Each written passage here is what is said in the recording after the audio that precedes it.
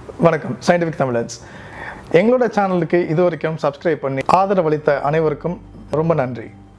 இதில் கமெண்ட் செக்ஷனில் நிறைய பேர் இன்னும் பல டாப்பிக்கை பற்றி பேச சொல்லி எங்கிட்ட கேட்டிருந்தாங்க. அதில் முக்கியமான டாபிக் நிறைய பேர் கமெண்ட் பண்ணது என்னென்னா கீழடி. ஸோ கீழடிங்கிறது எங்கள் ஸ்கோப்பில் வர்றது ரொம்ப கஷ்டம். ஏன்னா கீழடி ஆர்கியாலஜி ஹிஸ்ட்ரி ரிலேட்டடாக வருது. ஸோ கீழடியில் எப்படி என்ன சயின்ஸ் பேச முடியும் அப்படின்னு நாங்கள் கொஞ்சம் உட்காந்து யோசிச்சதுக்கு அப்புறம் தான் தெரிஞ்சது, கீழடியில் முக்கியமான ஒரு சயின்டிஃபிக் டெக்னிக் யூஸ் பண்ணி தான் கீழடி எவ்வளோ இம்பார்ட்டண்ட்டானது, எவ்வளோ வருஷம் பழசு அப்படிங்கிறது நமக்கு தெரிய வருது. அந்த டெக்னிக் என்னன்னு போய் பார்த்தீங்கன்னா ரேடியோமெட்ரிக் டேட்டிங். இந்த ரேடியோ கார்பன் டேட்டிங் வச்சு தான் கீழடிங்கிற ஒரு நகரம் 2200 2300 வருஷத்துக்கு முன்னாடி இருந்தது அப்படிங்கிறது நமக்கு தெரிய வருது. ஸோ இந்த வீடியோவில் நம்ம ரேடியோமெட்ரிக் டேட்டிங், அதாவது ரேடியோ கார்பன் டேட்டிங் அப்படின்னா என்ன, அந்த டெக்னிக் யூஸ் பண்ணி எப்படி ஒரு பழமையான பொருளோட வயசை கண்டுபிடிக்கிறது அப்படிங்கிறத இந்த வீடியோவில் நம்ம பார்ப்போம். ஸோ இந்த பழங்கால பொருட்களில் சில இதில் உதாரணத்திற்கு கல்வெட்டுகள் இல்லாட்டி காயின்ஸ் இந்த மாதிரி இதில் பார்த்தீங்கன்னா அதில் ஒரு டேட் எழுதியிருப்பாங்க. ஸோ அதை வச்சுட்டு நம்ம அது எத்தனை வருஷத்துக்கு முந்தையது அப்படிங்கிறத கண்டுபிடிக்க முடியும். ஆனால் உதாரணத்திற்கு ஒரு எலும்பு துண்டோ, ஒரு எலும்பு கூடோ, ஒரு மண்டையோடோ, இல்லாட்டி ஒரு சின்ன ஒரு மரத்துண்டோ, ஒரு பானையோடோ கிடைக்குது. அதில் டேட் எதுவுமே எழுதியிருக்காது. ஆனால் அதை எத்தனை வருஷத்துக்கு முன்னாடி மக்கள் உபயோகிச்சாங்க, எத்தனை வருஷத்துக்கு முன்னாடி வாழ்ந்த மனிதனோட எலும்பு கூடு அப்படிங்கிறது தெரியறதுக்காக தான் இந்த ரேடியோ கார்பன் டேட்டிங் யூஸ் பண்ணுறோம். ஸோ இந்த ரேடியோ கார்பன் டேட்டிங் அப்படின்னு போய் பார்த்தீங்கன்னா இந்த பேர்லேயே கார்பன் ரேடியோ அப்படின்னு ஒன்று இருக்குது. ஸோ இந்த ரேடியோ கார்பன் டேட்டிங்கில் முக்கியமான நம்ம பார்க்க வேண்டியது கார்பன். ஸோ கார்பன் நம்ம பீரியாடிக் டேபிளில் பார்த்தீங்கன்னா ஒரு எலிமெண்ட். இப்போ நம்ம உடம்பெல்லாம் கார்பனால் உருவாக்குனது தான். ஆனால் கார்பன் ஏகப்பட்ட டைப்பில் இருக்கும். கார்பன் 12, 13, 14 அப்படின்னு நிறைய ஐசோடோப்பில் இருக்கும். ஆனால் அதை பற்றி நம்ம இப்போ பார்க்க தேவையில்லை. இப்போது அட்மாஸ்பியரில் போய் பார்த்தீங்கன்னா நைட்ரோஜன் அப்படி நிறையா இருக்கும்.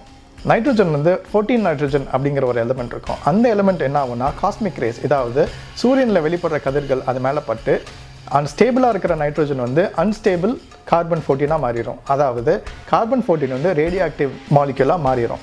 இந்த ரேடியோ ஆக்டிவ் கார்பன் 14 காலகட்டத்தில் ஆக்சிஜனோட சேர்ந்து பூமி கீழே கார்பன் டை ஆக்சைடாக வரும். இந்த கார்பன் டை ஆக்சைடை நிலத்தில் இருக்க செடி கொடிகள் எல்லாருமே ஃபோட்டோசிந்தசிஸ் ப்ராசஸ்க்காக உட்கொண்டு உணவை உருவாக்கும். இந்த செடிகள் எல்லாம் நாம் உணவாக உட்கொள்ளும் போது இந்த கார்பன் 14 கிராஜுவலாக நம்ம உடம்பு சேர்ந்துடும். இந்த செடிகளை ஆடு மாடுகள் சாப்பிடுது. நம்ம செடியை சாப்பிட்றோம், அதே நேரத்தில் ஆடு மாடையும் சாப்பிட்றோம். ஸோ இந்த கார்பன் 14 கார்பன் டை ஆக்சைடாக மாறி நம்ம உடம்புக்குள்ளே சேர்ந்துடுது.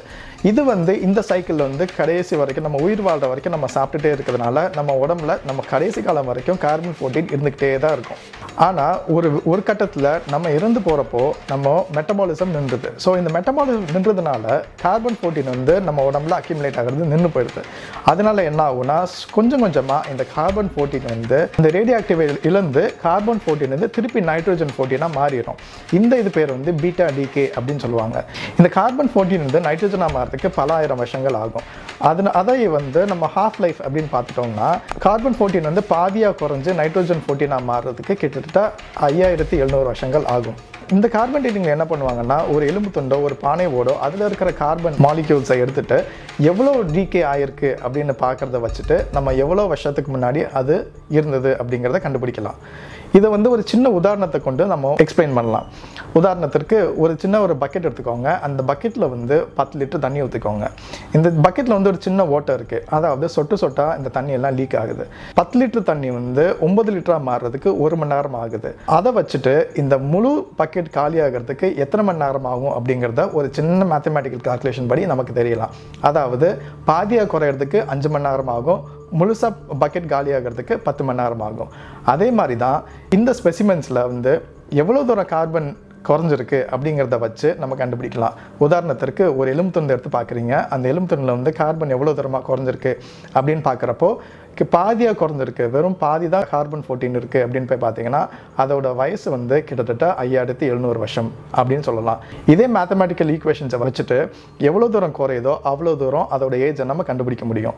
ஸோ இந்த ரேடியோ கார்பன் டேட்டிங் 3 மெத்தடில் பண்ணுவாங்க. இந்த 3 மெத்தடும் ரொம்ப காம்ப்ளிகேட்டடான ப்ரொசீஜர், சயின்டிஃபிக் லேப்ஸில் தான் பண்ண முடியும். அதை பற்றி இன்னொரு வீடியோவில் நம்ம லேட்டராக விரிவாக டிஸ்கஸ் பண்ணலாம்.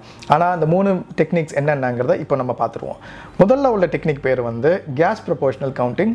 இதில் அந்த கார்பன் 14 டீகே எவ்வளோன்னு கண்டுபிடிச்சு அதை வச்சு அதோட வயசை கணக்கிடுவாங்க. அதே பிரின்சிபலை யூஸ் பண்ணி தான் லிக்விட் சென்டிலேஷன் ஸ்பெக்ட்ரோமெட்ரிங்கிற ப்ராசஸும் செய்வாங்க.